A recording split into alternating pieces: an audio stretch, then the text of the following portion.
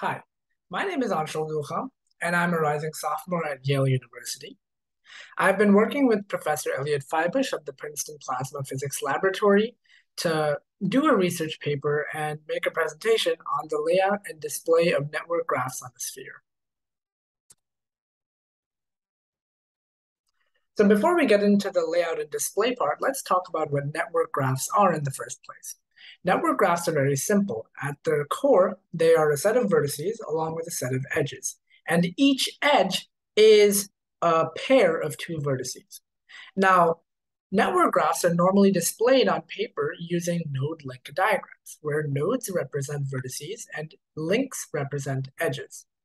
Now, as you can see in the diagram on the bottom right, your nodes are represented by the blue dots, and your edges are represented by the lines connecting the blue dots. There's two different kinds of node link diagrams, or two different kinds of graphs, directed and undirected. In undirected graphs, the edges simply connect two different nodes. In directed graphs, the edges not only connect two different nodes, but also specify which node comes first and which node comes second. For example, there's an edge that currently connects node number 1 and node number 2 in the graph shown. And the specific direction shown is that the edge goes from node number 1 to node number 2. Let's talk about the current state of 2D visualization before we jump into 3D spherical visualization. There are many different softwares, such as Gephi, that implement many different 2D layout algorithms. There are some simple algorithms, such as circular and radial axis, but there's some much more complicated algorithms as well. The type of algorithms we'll mostly be focusing on in this situation is the force-directed algorithms. And these are algorithms where each node is modeled as an electric charge, and the algorithm consists of using these electric charges as well as the repulsive and attractive forces between them to converge to a final graph layout after many iterations. There's a couple examples of this. The best example is the Fruchterman-Reingold layout algorithm from 1991, and that's what we'll be using to now, that's what we'll be adapting in our future 3D spherical visualization.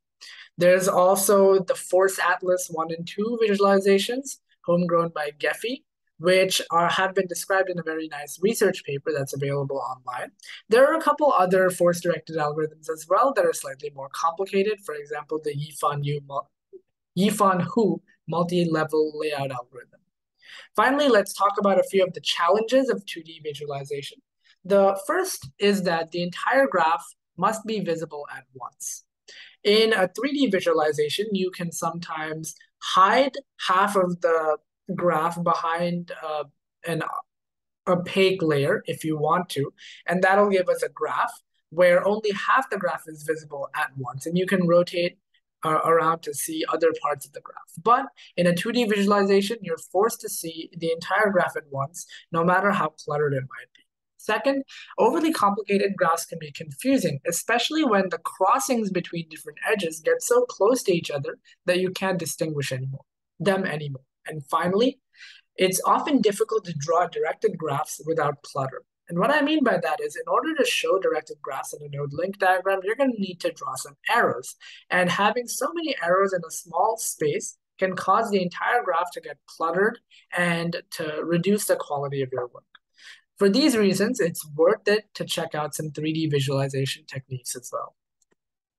So what are the advantages of 3D visualizations? The first is that the entire graph doesn't need to be visible at once, as we talked about earlier.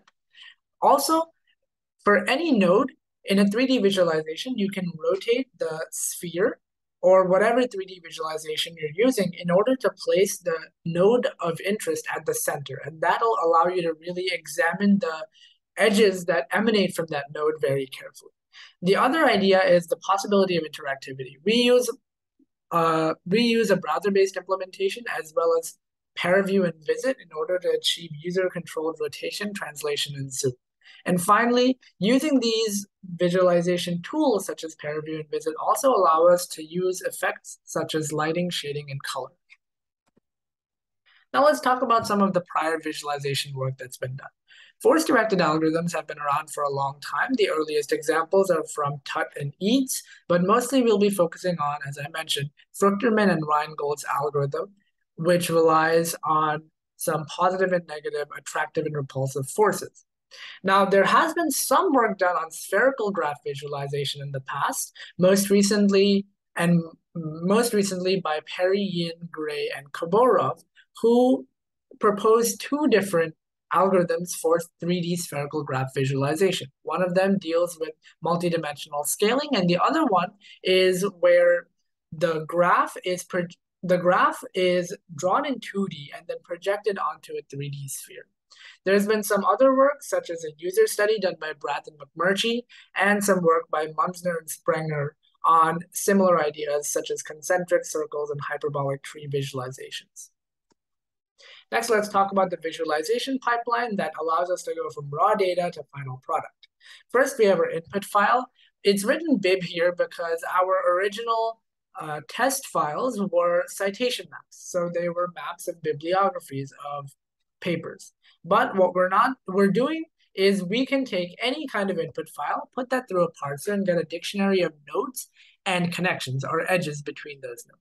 If we pass that through a layout algorithm, we can generate a set of spherical coordinates for our nodes.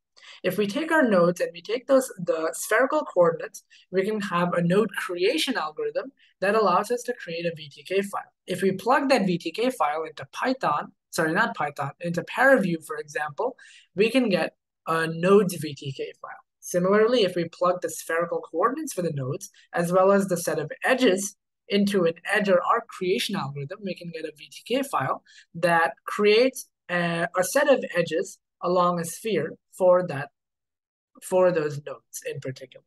If we take those two VTK files and simultaneously input them into Paraview or Visit, then the whole picture comes together and we can see our visualization clearly. If we include a little bit of JavaScript code using 3.js as well, we can also display this in an inbuilt browser application. Now, how can we use our spherical graph algorithms? Well, our spherical graph algorithm has to have really three main qualities. First, it needs to be equally distributed. Second, the high degree nodes should ideally be spaced far apart. And finally, there needs to be a uniform edge density across the entire graph of the sphere, the entire graph and the entire sphere. The overall algorithm that we use is similar to the FR algorithm, but modified for our use. First, we define a static constant k, which is 4 pi divided by the number of nodes. The reason why we define this is we want to calculate the area that each node should have to itself if we're going to try to get an equal density of nodes all across the sphere. And since the surface area of a sphere of radius 1 is 4 pi, that's the formula. Now, we can assign a random Cartesian coordinate 1 unit from the origin to every node, and then we can run the so-called update algorithm on these initial coordinates until they converge to a final location. Now, what is this update algorithm, you can ask? And this is really the key of the paper. The update algorithm is as follows. For each node n in V, we can take n.position to be the original Cartesian coordinates of the point n. And for each n, we can also create an n.update vector, which contains the vector by which we'll be updating the n.position every time we run the update algorithm. Next, we'll be going through every pair of nodes, and for every pair of nodes, they will ideally share a repulsive force, so they will be moved apart from each other along the great circle that connects those two nodes. Finally, once we get through all of these pairs of nodes, we can iterate through every pair of nodes where there is an edge connecting them. And since there is an edge connecting them, we can bring them closer together. Here's an example of what the update algorithm looks like when we run it for 50 iterations. So as you'll see in a second here, there's a uniform pattern in the beginning, but that pattern immediately breaks off. But as we run more and more iterations, the nodes get closer and closer to their final locations.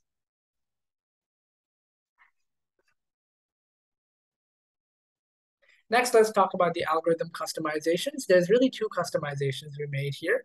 We had a choice between using the Euclidean distance between two nodes as their official distance, or the distance along the great arc that connects any 2 points on a sphere as the official distance between any two nodes. And we decided to go with the second option.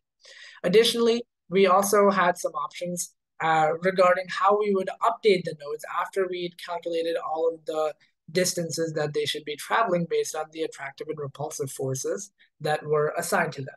And we decided that instead of moving them along the true force vector and then scaling them back down to the sphere, we would move them along the arc in the direction of the force vector.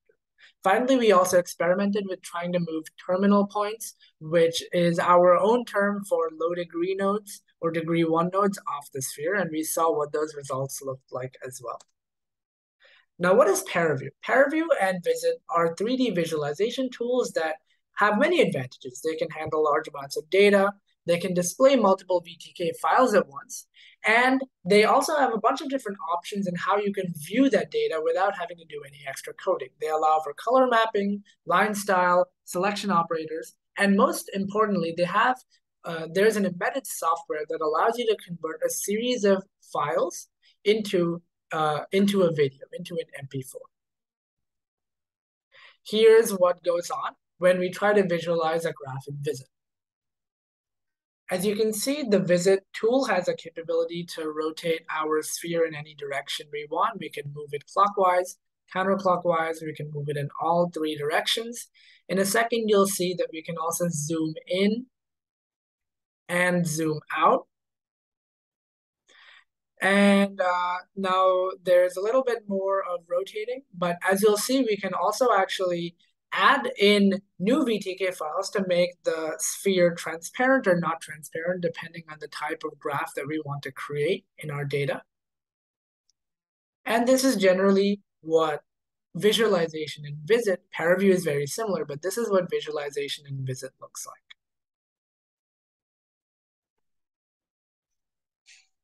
Next, we also created a browser-based implementation, which does almost the same thing as ParaView and Visit, but for this specific situation.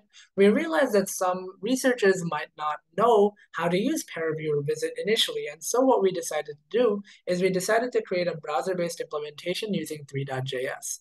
Our code ends up being compatible with all major operating systems, browsers, and devices, and we can do much of the same things on this browser-based implementation as we could do on ParaView or Visit. So for example, our implementation supports rotation, translation, and zoom functionality all through the mouse. Finally, what are some things that we're looking forward to in the future? This is a very important question. The main thing we're looking forward to is we want to improve the current algorithm efficiency. Currently, the algorithm takes 1 to 2 minutes to run on a 700 node graph, and we can't visualize how the nodes change their positions as the update algorithm runs every time.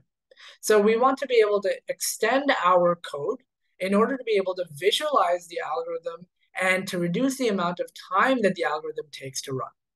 Next, we also want to develop new spherical algorithms, since this is a very new field of research. And we also want to put spherical visualization into 3D real-world practice, perhaps through, for example, a user study. Finally, and this is the most interesting, we want to develop a quantitative measure of algorithm effectiveness. Previously, we'd outlined 3 different qualitative measures of how good an algorithm was. But if we can introduce a quantitative measure, then we can put a stamp kind of on which algorithms for 3D visualization are really the best. And that's it for this presentation. Thank you so much for your attention.